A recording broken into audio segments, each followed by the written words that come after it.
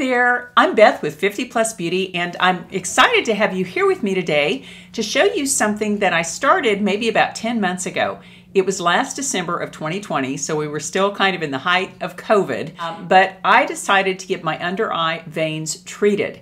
And I wish I had taken good before pictures, and I just didn't. And so I don't really have a before and an after for you. But I plan to take you through the whole experience of my first vein treatment under my eyes, because I did have very heavy looking dark blue veins under my eyes, and you will see them in the little movie that I made before the video. So you'll have a good idea of what they looked like. I will show you how they look after, and I will tell you that having your under eye veins treated can be a process, because I had actually not one but 3 sessions, and I'm going to stop now because I really feel like it is good enough. You can still see them a little bit. I'll show you. This side, really you can almost not see the vein at all, which was great. I had a big vein there and had a big vein here. This one you can see maybe a little bit, but it is so much better than it was, and I hardly have to use concealer on them now. I not only had to use concealer before, but I also had to use Dermablend, which is a very intense coverage, high coverage concealer. So anyway, I will take you through the entire first session, and unfortunately I lost the pictures of the second and third sessions because I went through my camera roll and just started clicking pictures of myself and deleting them. I don't know what I was thinking, because I deleted some YouTube pictures that I could have used to show you. But anyway, I will take you through the entire session and show you that video of the process. And I did get a little injury under, I think it was, yes, it was under this eye. And so you will see that process, and it did totally heal. And normally I like to wait till a procedure is over and then tell you any problems that happened along the way. But in this case, you will see the problem as it was happening and see a little bit my fright, I guess, about the whole process. And if you're not a subscriber and you're interested in all the tools and tricks we can use to help make ourselves look better, fresher, younger, whether we're 30, 40, 50, or 60 plus like me, or 70 or 80, then I hope you'll subscribe. That would just be wonderful. And if you could give this video a thumbs up, that lets YouTube know that you like this video and you'd like to see more beauty-related videos from me. Okay, in the next part of this video, I'll be showing you the whole process all the way through the first go-round of these lasers that I had. And the second 2 treatments were very non-eventful. They were just really, really easy. It was just going in about 5 minutes, she did it again. And I ended up with this result at the end of 10 months and 3 treatments. And each treatment only cost about $150, which is not bad at all. And this is a YAG laser that she used, a Cutera 1064. And laser is a light treatment, very intense light treatment that actually affects different colors of veins depending upon the wavelength that they use. And in this case, it was the purple and blue under eye veins. It can be used anywhere over your face or on your spider veins, on legs, anything like that. So without further ado, here is session 1 of my 3-session under eye vein treatment. Okay, I'm about to go into my appointment. It is Friday. I've been waiting for like 2 weeks. I'm so excited. But these are the veins that I am wanting to have removed. There they are, or lasered, or whatever they do, but you can see it there. And it is generally very dark. You can see that it is dark, and it is always almost impossible for me to cover up. And I have one on this side too. I think you can see it. It doesn't bulge out like the other side, but it is a dark vein. I just happen to have veins is one of my issues. And I've got some eyeshadow under that eye. Let me try to remove that. And I'm glad they're going to be using alcohol or something on me, because I just kind of scrubbed off my makeup with my spit, which is kind of gross. But anyway, there's that vein. You can see it right there, big blue vein, and there's that vein. So anyway, I am so happy that apparently their laser can take care of it, and I will check in after the procedure, and if the technician will allow me to share the information with you or to speak on camera, I will do an interview with her too. Here is Jennifer, and she's my wonderful esthetician. We are both in the time of COVID, obviously, so we're being safe here. But tell me what you're going to be doing today. So I am going to be treating the vascular lesions under your eye, or better known as blood vessels. Yes. I'm going to be using the Cutera 1064 wavelength, and it's a wavelength that can treat vascular lesions anywhere in your body from head to toe, whether it's spider veins on your legs, cherry angiomas anywhere in your body, small broken facial capillaries, to kind of the larger vessels, the bluish vessels that we'll be treating under your eye today. Great. Yeah. What's the downtime with this? What's the healing like? You know, you could have a bit of a bruise, and so it just kind of depends on your healing time. It could be there a few days. It could be there for a couple of weeks. Right. Absolutely. So, yeah. Okay. Anything I should do in terms of aftercare? I just don't want you to overheat your body the rest of today. No heavy exercise. Don't like open an oven door or put your face over a boiling pot, anything like that. No hot shower, no sauna, anything like that. I just want you to keep your face cool and just be gentle with your face when cleansing it. This is just a little witch hazel. Great. And I'm gonna have you look up for me. Get under your eye there. Perfect. Remove all that makeup. Yeah.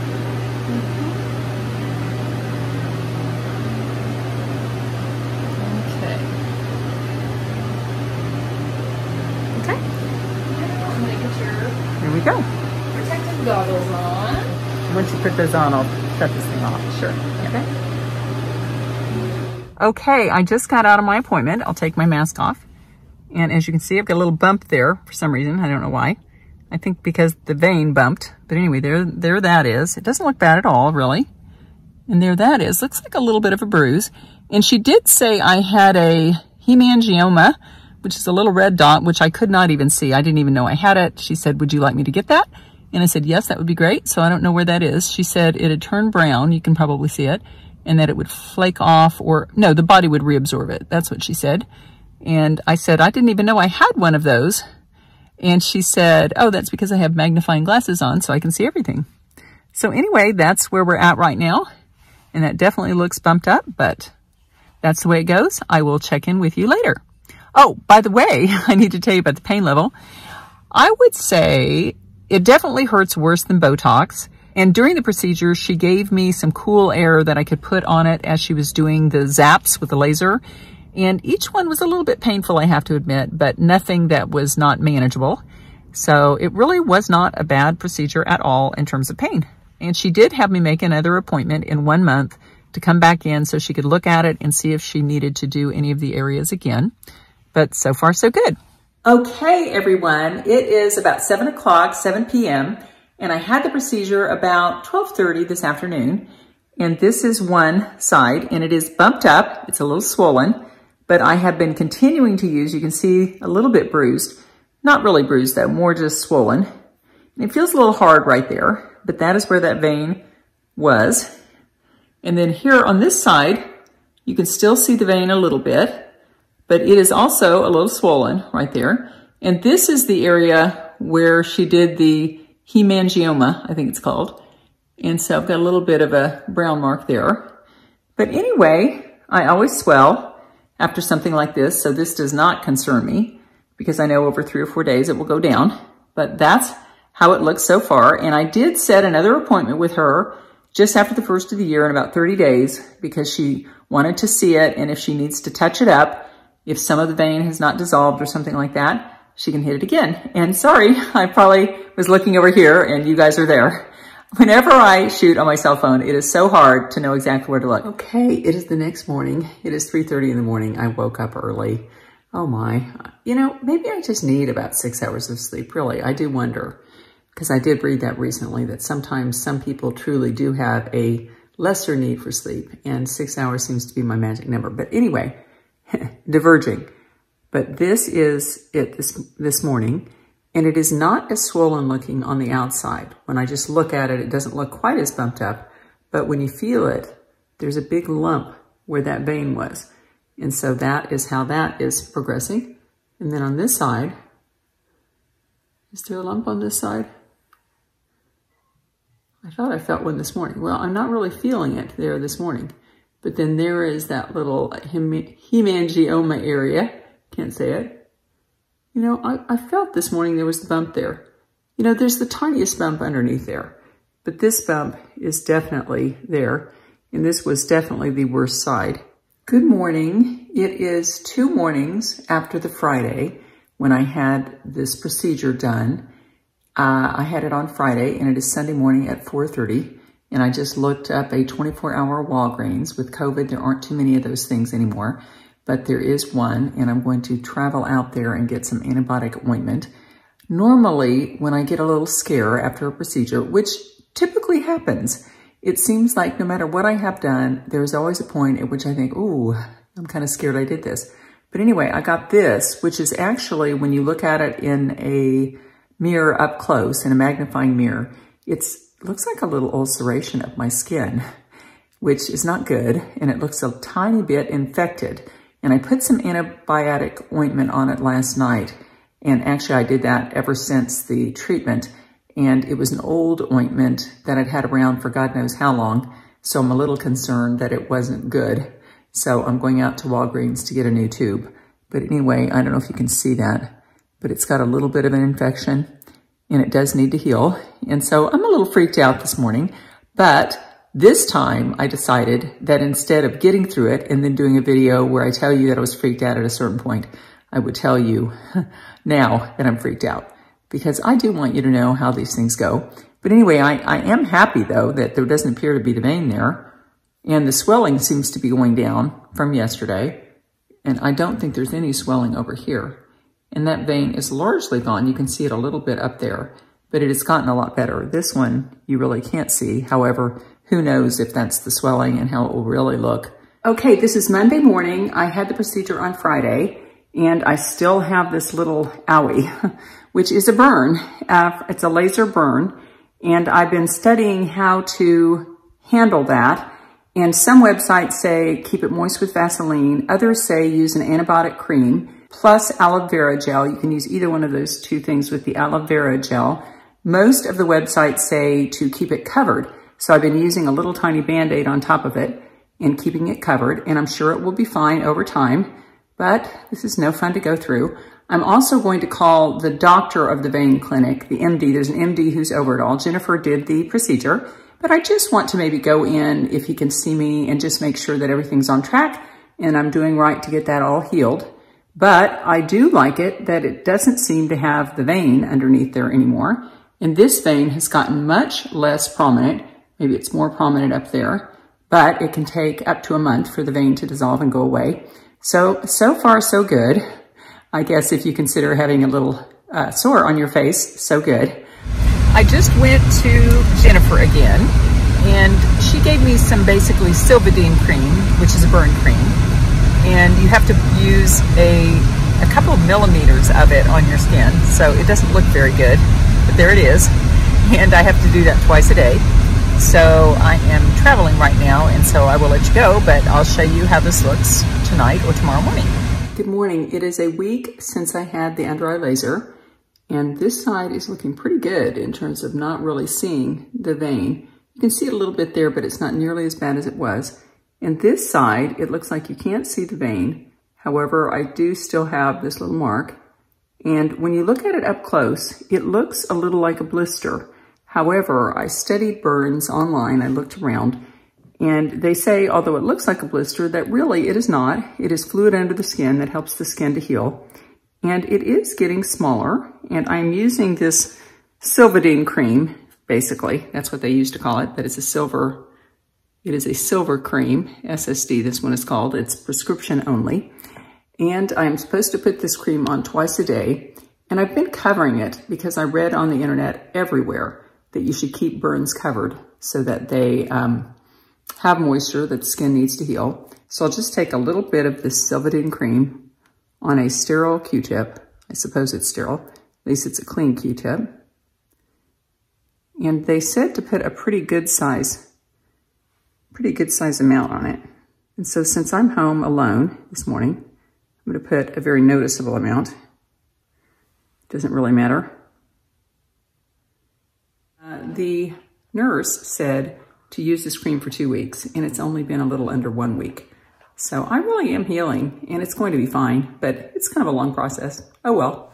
Okay, that was a look at my entire under eye vein treatment, and I'm very happy with the results. In just a few moments, I will go ahead and finish off this makeup so you can see how what little bit of vein I have left covers up. And I'm also going to be showing you some great new brushes from Angie of Hot and Flashy, and they're fabulous. And also I will use my BK Beauty brushes in part for my face that I've already had because they are wonderful. If you need brushes, I cannot recommend these brushes highly enough. All of her brushes are fabulous, and Angie's are good too. And if you're not a subscriber and you're interested in all things anti-aging, if you're 30, 40, 50, 60, 70, 80, or above, then I hope you'll subscribe to my channel. Aging is not easy in this society, but together we can do it in a beautiful way. Okay, let me go ahead and finish off this makeup.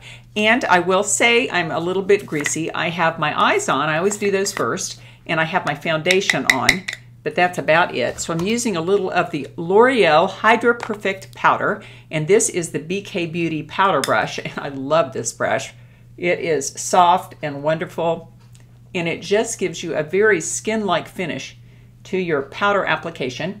I use this one for powder and also for bronzer. In fact, it looks like I'm a little bit pale right now, although we are getting into the fall and winter. I'm wearing a sweater today for the first time. I wore a sweater yesterday, and I'm so excited. I love sweater weather. I really don't like to be bare, although, I do that all the way through my channel in the summer, but I'm so excited to be back into sweaters again. Okay, let me find my, okay, here's my bronzer. And I love this bronzer. I can hardly pull myself away from it. It's the L'Oreal True Match Lumi Bronze It. And I'll go ahead and just add some of that in the areas where I should be a little more tan. Well, not should be, because we all know we shouldn't be tan. But at least it will give me a little bit of a healthy glow. Okay, and that is a very, very natural bronzer. Can't recommend that one highly enough.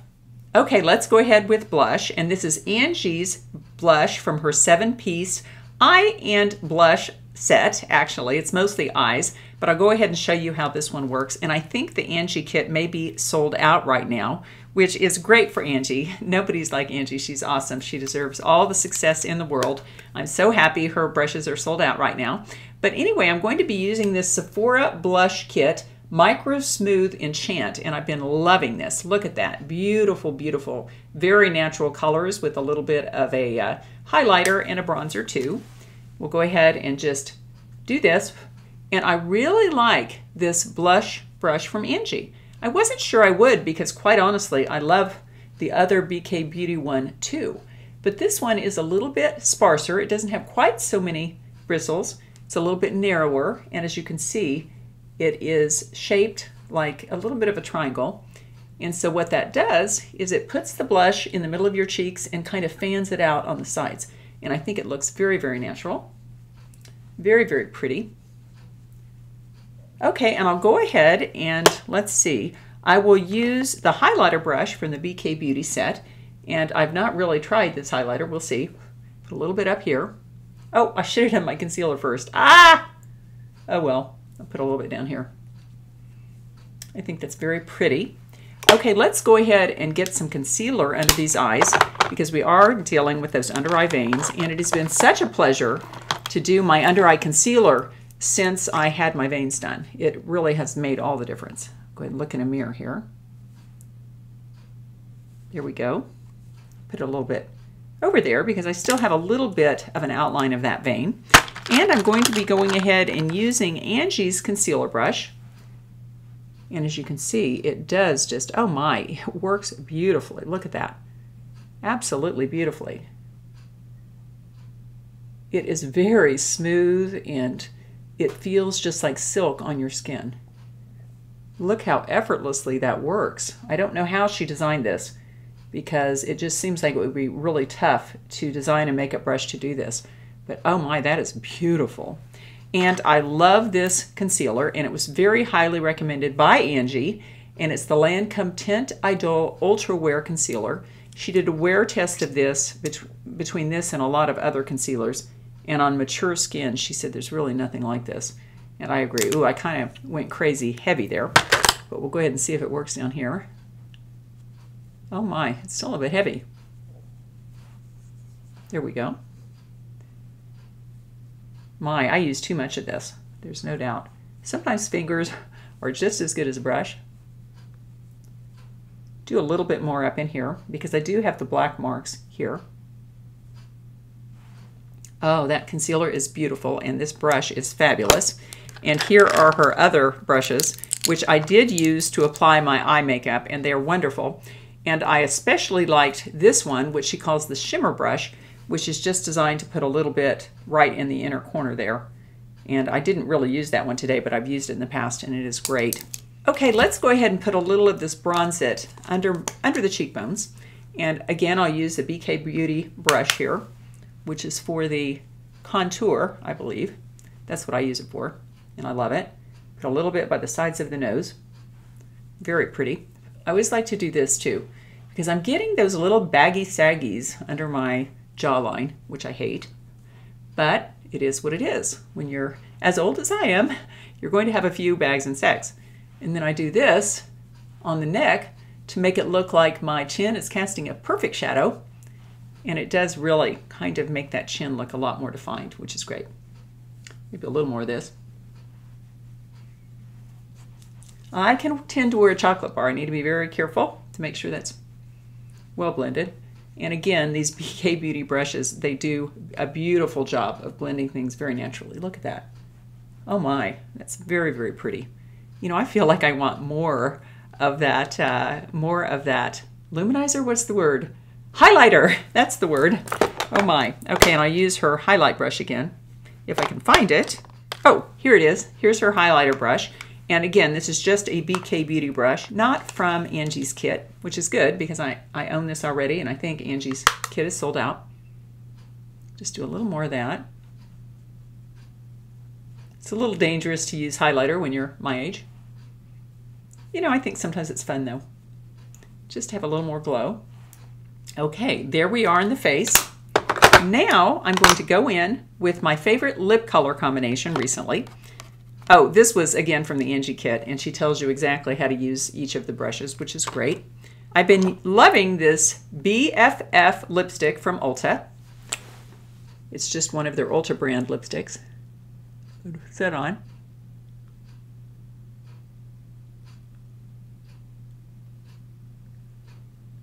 I'm missing a piece of that upper lip line.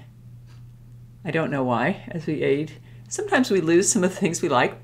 So I always have to be careful. And usually I do have to use a lip liner to kind of cover that up. It's right over here. But I'll go ahead and add this little Milani lip liner. There we go. This is the Milani Understatement lip liner, which I really like because it's a very thin line. It looks very natural. And it is in the color French Rose. So there that is. And I'll go in with a little NYX Butter Gloss. And this is in the color, it's hard to see, Fortune Cookie. And this is something I repurchase again and again. These butter glosses by NYX are fabulous. Just a little in the middle. Give those lips a little more puff. So that was a look at my under eye vein treatment. I'm very satisfied with the results. And it is the most important thing to make sure that you have a good provider if you want to do this. I think it can be very simple, very uneventful procedure, but it can also go wrong if you don't have someone with a lot of experience. So a good place to look at all these types of procedures is realself.com because there are a lot of real world people, a lot of real world before and afters and good reviews. And you can get a recommendation from a friend or do some research online in your area. Okay, now I'm in the portion of my video where I do a little positive, uplifting thought for the day or something personal. And so this is just something personal. And this is a wild thing that I found yesterday. One of my sons was in town. And so I got both of my sons together and we went over to visit both sets of grandparents. One of them was my parents. And my parents don't throw anything away. And I do. I tend to throw everything away.